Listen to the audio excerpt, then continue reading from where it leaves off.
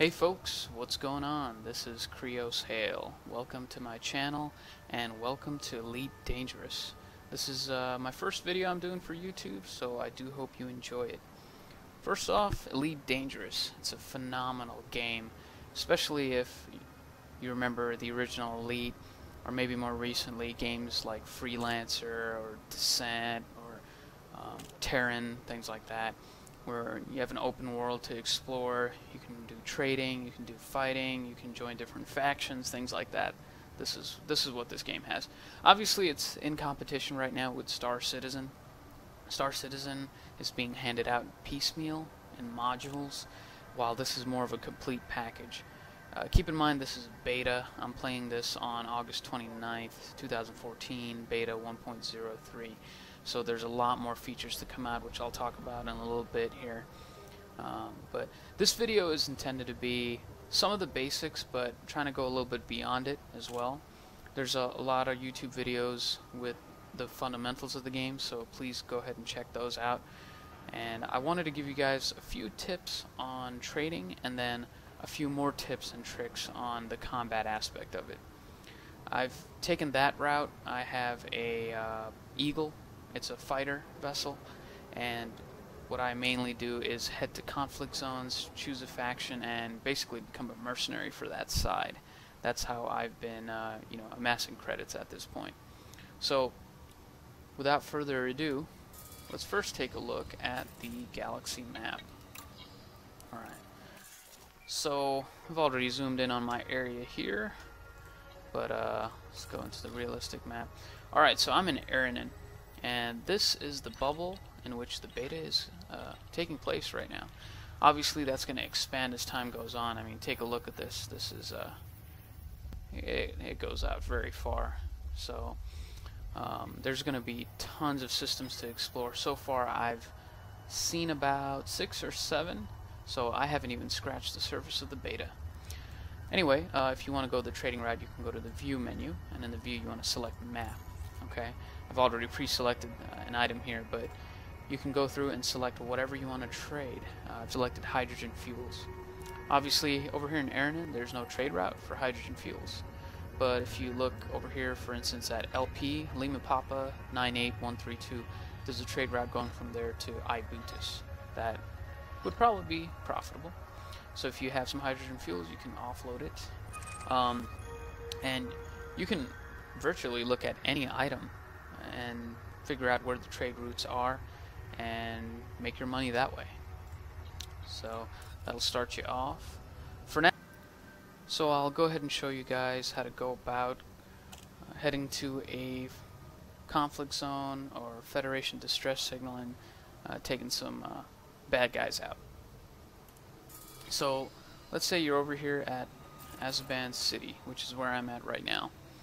Well, you've got a high intensity conflict zone and a Federation distress signal relatively close by that you can use to earn some credits. So go ahead and lock Aranin 2 as your destination, and before you head out you can always look at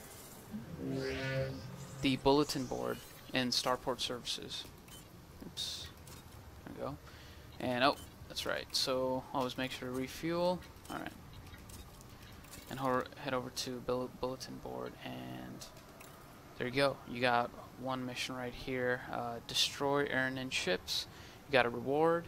Now this reward is besides the bounty that you collect on each ship that you destroy. Okay, on this one you've got a reward of 1,000 credits for destroying 4 Aranin ships. So you can accept that if you want to, and then head out from there. So let's go ahead and launch. Now, like I said before, phenomenal game. You look at this right here. This is not a CGI cinematic. This is actually being rendered in-game. So, and this is the space station. It is massive. All right, let's get out of here before we get fined.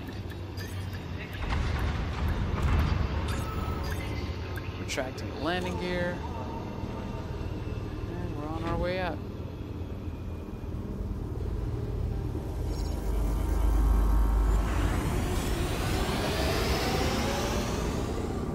Another thing I like about this ship, the Eagle, is that it's fast. Extremely fast. Oops, there we go. So if you need to get out of Dodge quickly, you can do that. There's Ernan.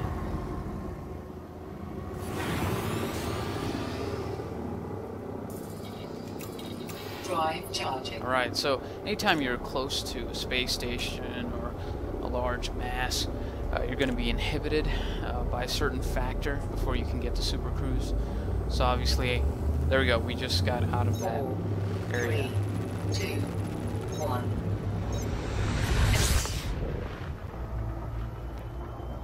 Now if you look at my radar below, on the right side of the radar, you can see the speed that I'm traveling at.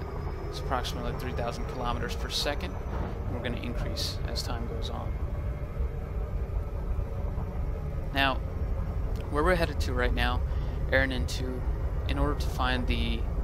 I'll take you guys to the Federation distress signal just because it's a simpler area for now, for this video, but to find it, you're going to go right up to Ernan 2, the planet, and you're going to look around and you're going to see it. It's going to be extremely easy to spot. Check out my speed again. I'm going at about 0.4 times the speed of light. So 0.7c, 0.8c, so on.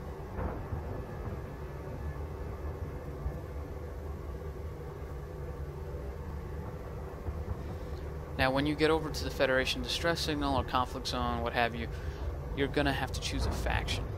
So in this case we're going to have to choose between Ernan and Federation. That's totally up to you. Maybe your principles lie on one side or the other.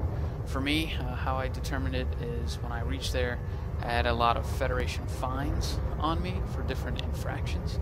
So I decided to side with Ernan and go from there.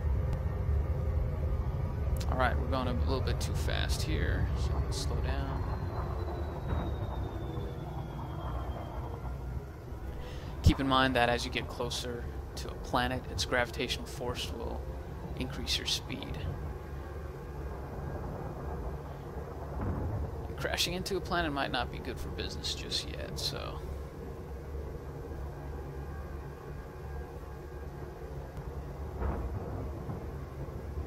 Alright, we should be getting pretty close to the area where you can spot it.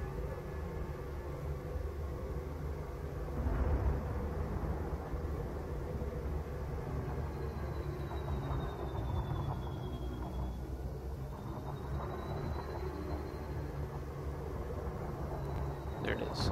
So you want to go ahead and target the Federation distress signal, and let's get a bit closer to it.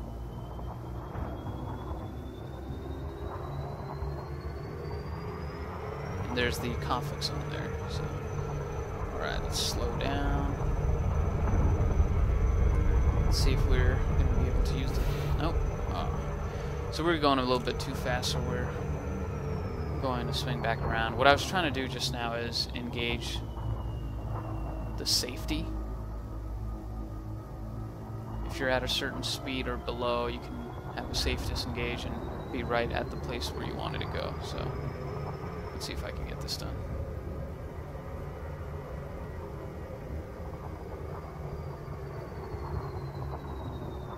Alright, safe disengage is ready. So you can go ahead and press, the default button is J, but you can map it to whatever you want. Once you press that, destination lock engaged, and you're going to end up very close to where you wanted to go. Alright, so immediately I'm going to deploy my weaponry, and let's swing around, and there it is. Okay, there's the Federation ship. Looks amazing, although it is damaged, of course, in the battle. And then you're going to want to go to your right console and choose a faction. So I'm going to go with Ernan, and let's do some hunting. Now I urge you to go into your key mapping and assign your keys accordingly. There are different buttons you can assign for finding hostiles in the area, and there's a different button you can assign for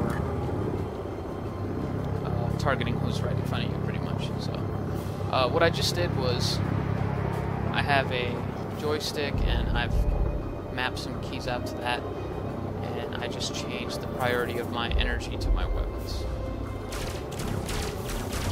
Let's see if this gets his attention. And it looks like...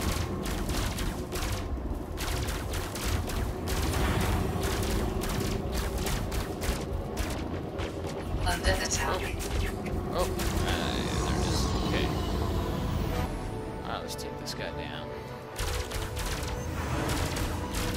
Target shields offline. Alright, shields are offline. Let's pretty much get down. Oh! Target destroyed. Alright, as you can see, I got a 350 credit bounty for that guy. Now, here's the thing. This bounty, it doesn't automatically get populated into your account.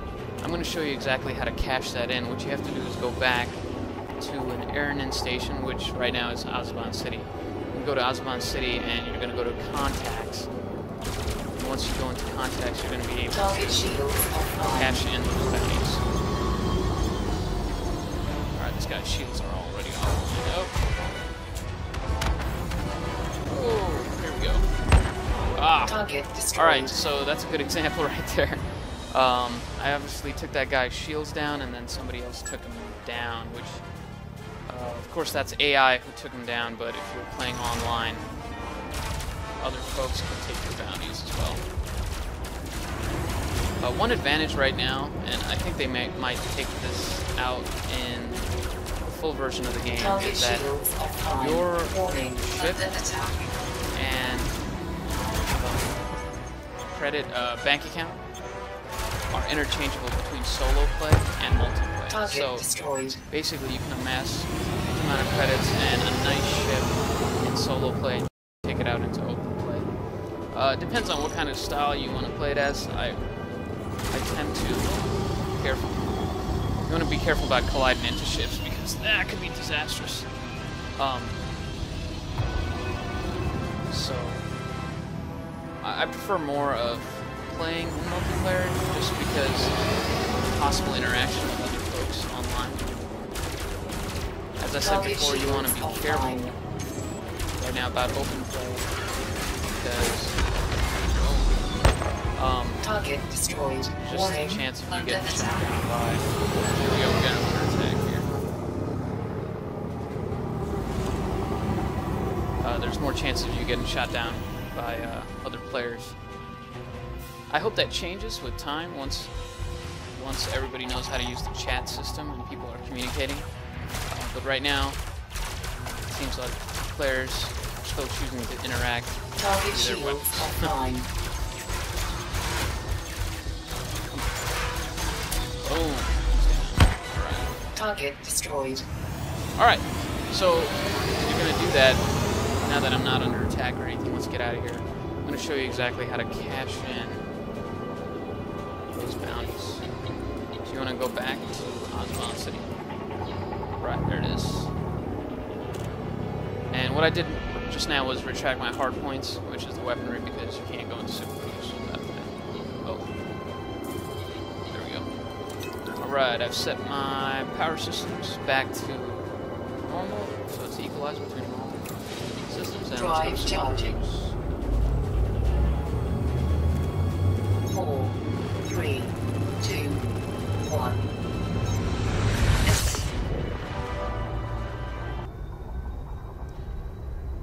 So the ship I'm in right now, like I said before, is the Eagle.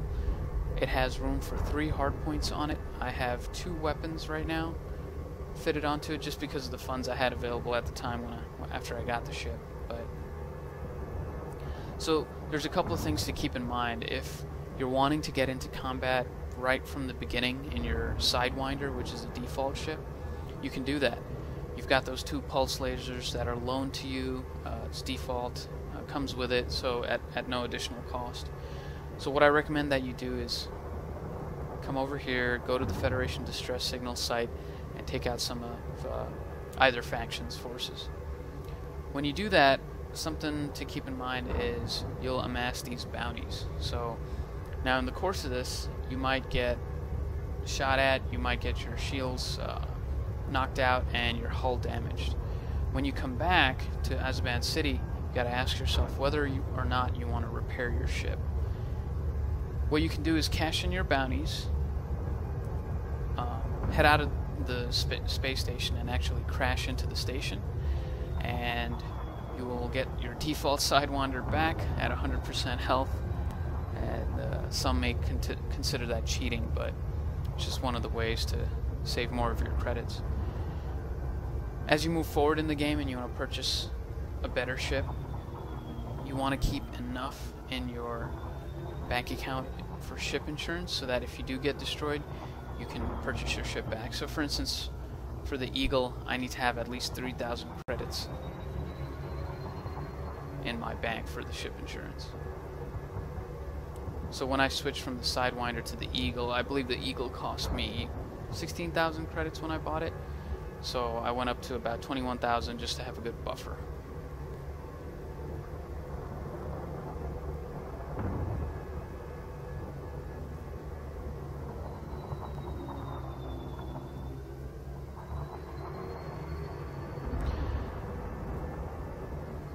Now, if you're keeping up on the news for this game and what the new beta is going to have, they're coding new atmospheric effects for the planets. And I believe that's going to lead up to eventually, and I hope it's soon, we're actually going to be able to go into planetary atmospheres, explore different worlds, things like that. It was originally intended from the beginning, so it's just a matter of time. I'm hoping it happens before the end of the year, so.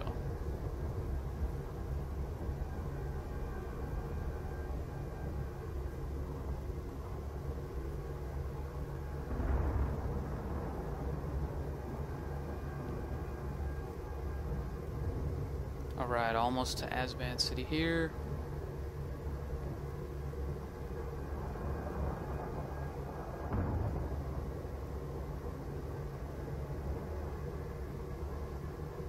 Just wanted to give you guys a view of the Eagle once again.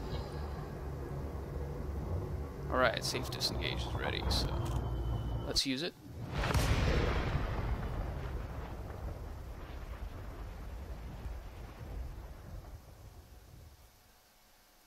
Bring me right outside Azabad City. Alright, so you can see in the lower right of my console there that I directed all my power to the engines. So now I'm going a lot faster than I was before.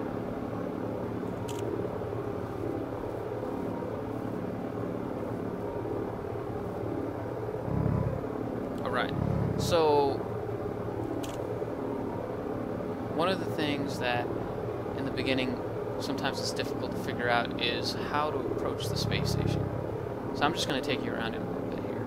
But just keep in mind, the reason why it's rotating is so that the people inside, which you can't walk around inside yet, later on you will be able to, is so that the people inside have a sensation that there is gravity inside the space station. So because of that, the opening of the space station will be on its axis of rotation. So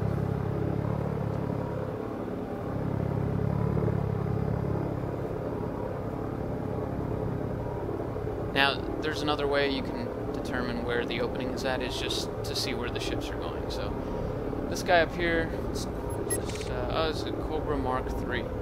And so I targeted him and scanned him. It looks like he's wanted. Okay. So now, right now, you might be tempted to take him out. But be careful. If you are in... Oh, there he... Okay. Alright. They're taking him out. So, if you're in this no-fire zone, and you fire on a pirate, even though he's a pirate, the space station will take you out, even though you're trying to do a good thing, so be careful. So I'm getting scanned right now. I don't have any illegal cargo, so I don't really care. So I'm going to request docking privileges. Request granted. Request has been granted.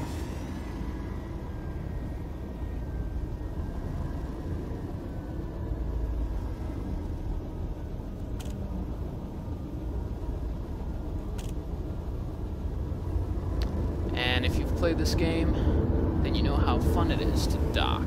Even the simple act of landing is friggin' awesome in this game. So let's look for landing pad 12, which is over here on the left. Alright, let's get the landing gear out. Warning, landing gear not deployed.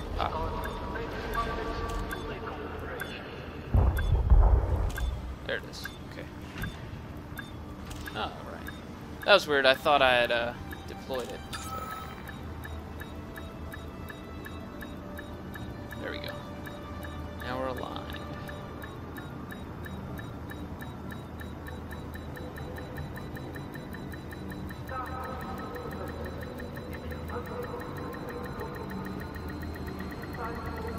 Docking Right. successful. Engines disengaged. So let's enter the hangar so that we're kind of deconflicted from the interior of the station. So you want to capture those bounties you got. Alright.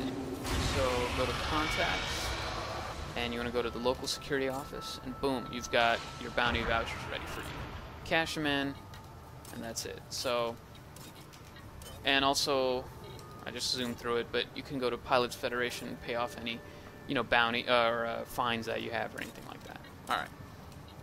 So you want to make sure now in the beta there's fuel, so it's super cheap, so make sure to refill on that.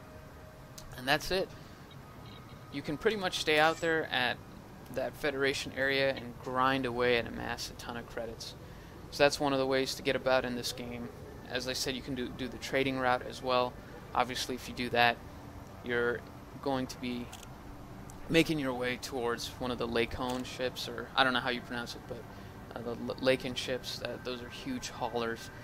They can jump long distances, and they can carry a lot of items. So that's what you want to do. That's it for this video. Wanted to show you a little bit about beyond the basics, and I know I kind of concentrated more on the fighter aspect, which is the way I'm going, or the mercenary aspect, I should say. I think in the future you're probably going to be able to choose sides permanently, and there might be struggles across the galaxies and the universe, which would be pretty cool. But right now you're more of a mercenary. You go into a battle and choose a faction, and you start shooting down spaceships and collecting the bounties. Well, alright, that's all I had for you guys today in this video. If you enjoyed it, please hit that like button and subscribe. I'll be coming out with some more videos in the near future for this game and some other games that I've been enjoying, such as DayZ. So, really appreciate you watching. Thank you, and have an awesome day.